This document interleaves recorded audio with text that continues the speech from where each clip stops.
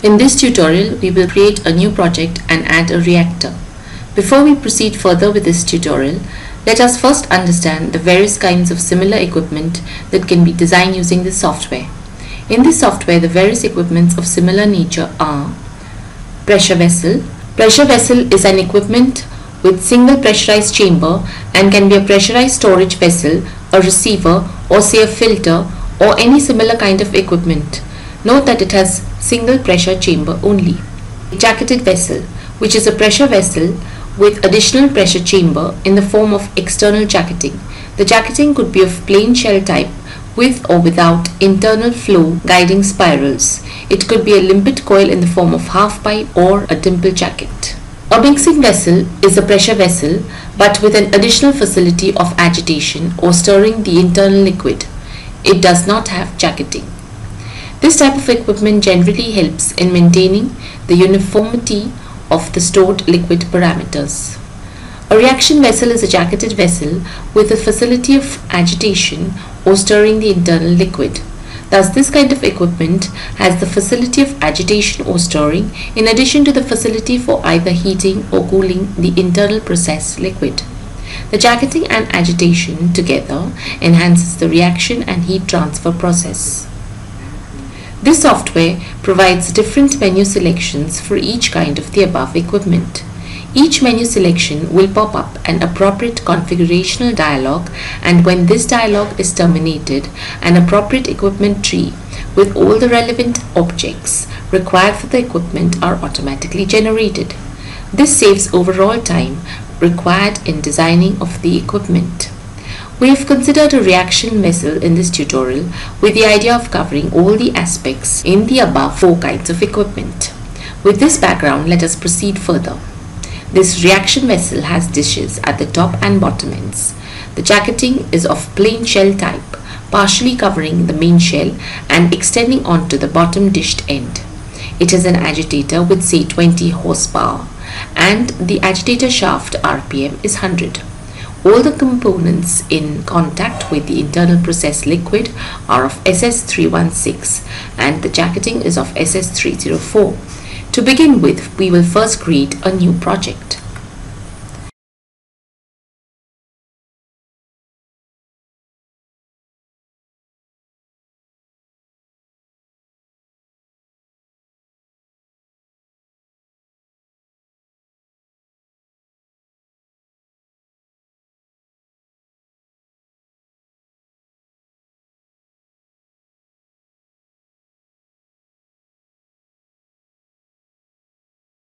Click on the project in the Project Explorer to select it and thus make it a current project. This will ensure that the equipment would be added to the selected project. Click on the Equipment menu and select Reaction Vessel.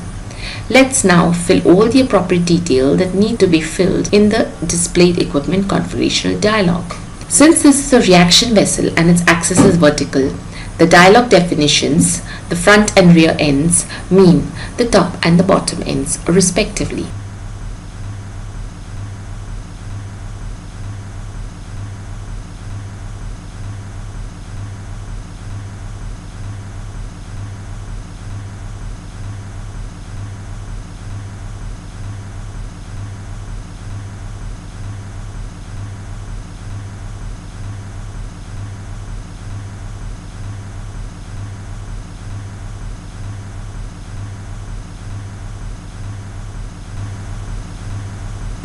Please remember to select True for front end flanged entry.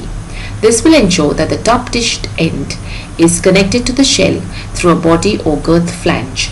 This will help in disassembling of the shaft assembly. Depending on the entry in the field duty factor, the appropriate design safety factor is considered while deciding the agitator shaft. For instance, if the internal liquid is watery type, then one can choose light or very light duty. In case one is agitating highly viscous or gummy liquid or say slurry, then the duty factor selection should reflect this, and then the selection could be heavy duty or severe duty. The field life years in the hours in day are the expected working years and the daily hours of operations. These two inputs together are used in evaluating the million number of revolutions to which the shaft supporting bearings are subjected. These revolutions, along with the loads, are used in the appropriate selection of the bearings.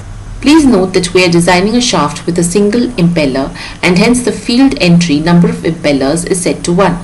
One more field in this dialog needs attention, and that field is propped. In case the shaft is provided with an additional guiding bush support near the bottom end, then this field should be set to true. The rest of the entries in this dialog are self-explanatory. Now click on the dialog's button OK. The equipment will be added to the current selected project in the Project Explorer with equipment name Reactor R101. Under the entry Reactor R101, a tree list is generated wherein various details for the equipment can be seen, defined and/or updated. Before we move further, it is important to understand the various parts of the equipment tree contents in the Project Explorer.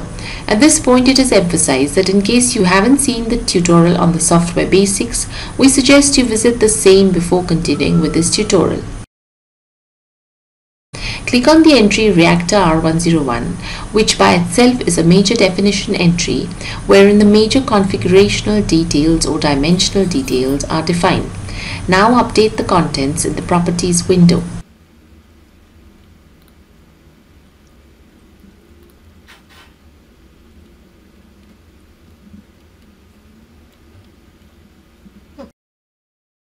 The next step is to input design data information. For this, locate the tree entry design data and then locate shell design data within. For reaction vessel, one has to enter shell site and jacket site design data. Each site's design information contains sub-entries to feed details for various conditions. First, enter the shell site operating and design data. Please note that the pressure units are kgf per square mm gauge.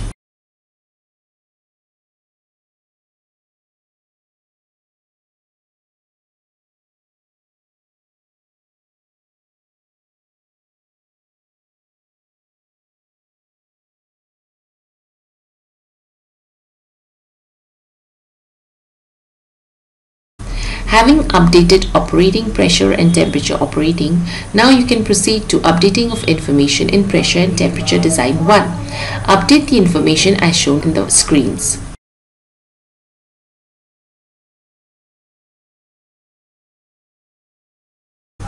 Click on radiography and update the appropriate entries therein.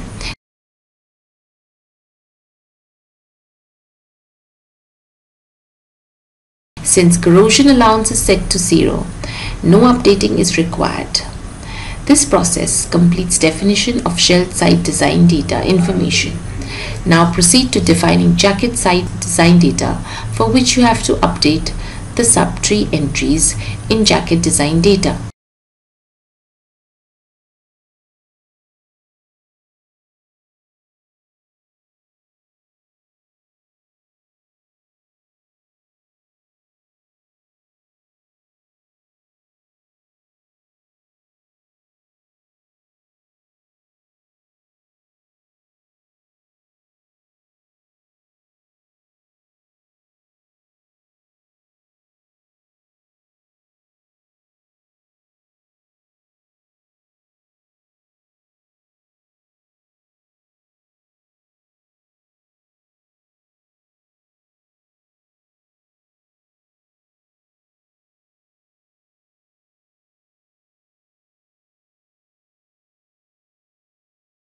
This process completes the definition of design data information.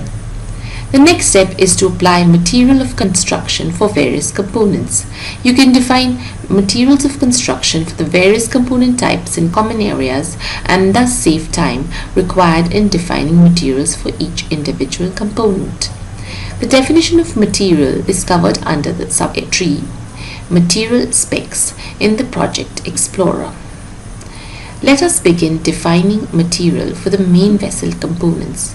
For this, select Material Spec combo box on the left side vertical menu strip and select from the list of predefined material specs or the data sets.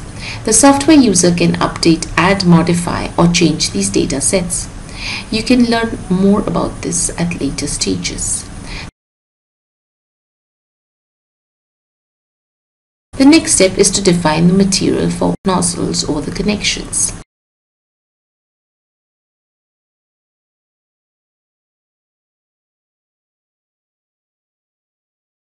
Select the material for various components in the agitation system. This completes the material definitions.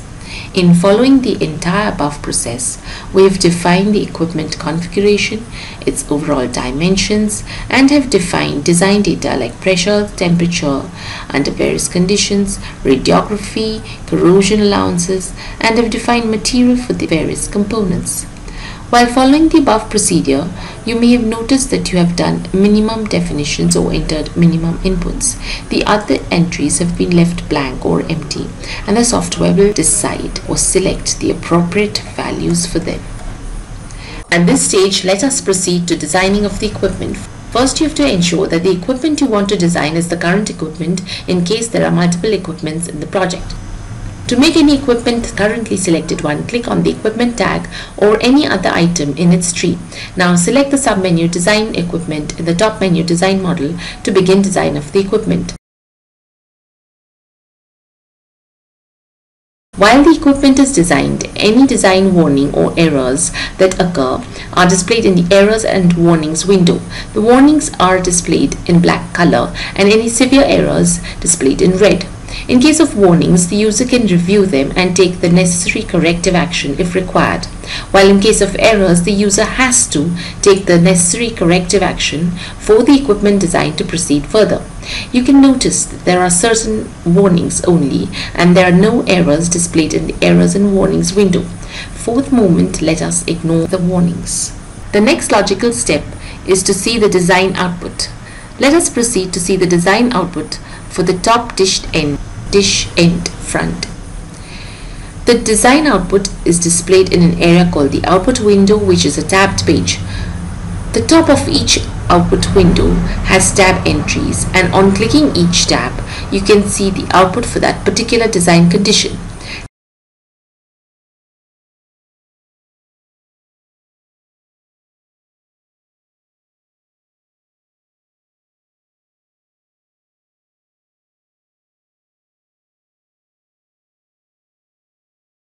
Now click on the shell flange front object and generate the report for it by selecting the submenu Code Report from the top menu Create Report. This will display the design report for the shell flange front object. You can use the right side scroll bar in the output window to scroll the report and see its detail. Now let us change the flange configuration to Forged SA 182F 316 of type Fabricated WNR.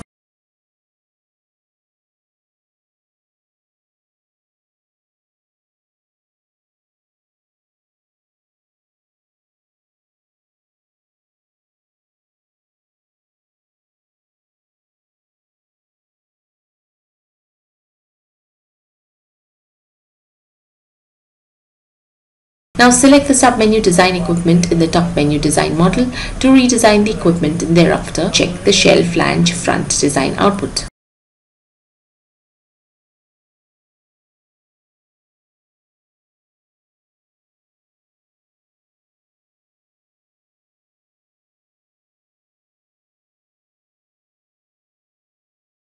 Click on the shaft item node in the subtree Agitation Assembly and generate the report for it by selecting the submenu Code Report from the top menu Create Report. This will display the design report for the shaft object.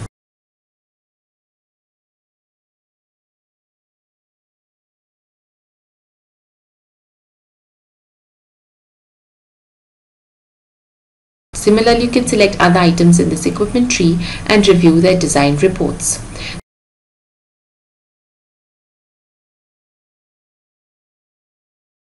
The reactor equipment above has been provided with lug supports and also lifting lugs items. The lug supports object item appears in the subtree Support Assembly, and the lifting lugs object item appears in the subtree Accessories Assembly. The software has automatically selected the appropriate types and the dimensional configurations for these objects or items. You can see their design output.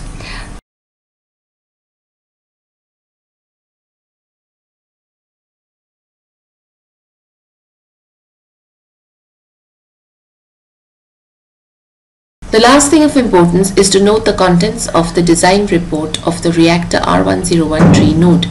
Click on the Equipment tree node Reactor R101 and generate its design report. Scroll and watch the contents of the uncorroded design 1 condition. It reflects the various inputs, overall equipment dimensions and weight parameters, design data information, material selected, and then the item-wise bill of quantities. Now scroll and select the Foundation Loads tabbed page of this output window.